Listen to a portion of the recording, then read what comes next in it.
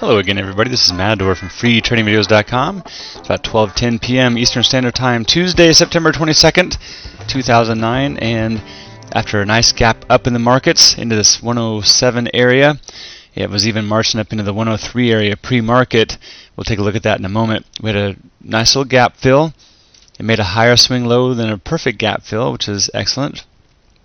Level of support dropped in here, and we had one bounce, lower swing high, equal swing low, and then an amazing 100% retracement of this whole move back up to the 107 area.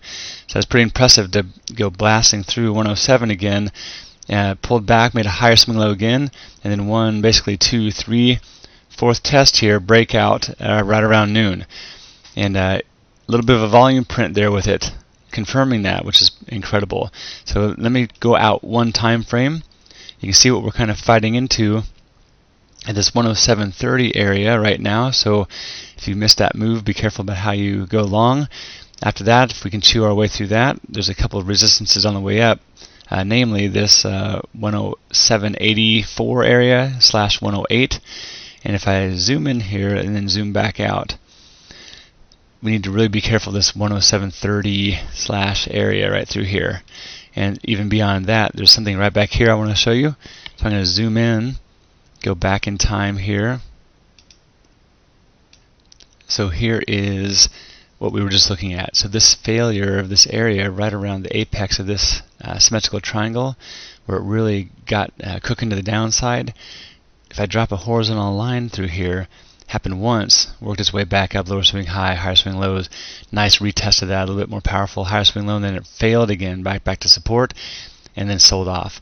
So this area at 107.50 could be something to watch out also between the 107.30 and 107.84 area.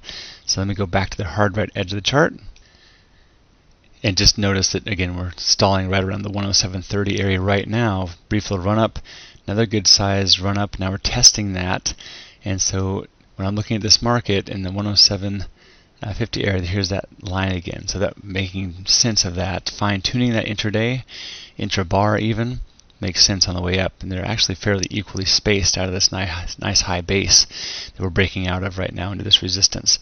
So fantastic. You know, we just take a little mental snapshot of what we're trading into, and go forward from there.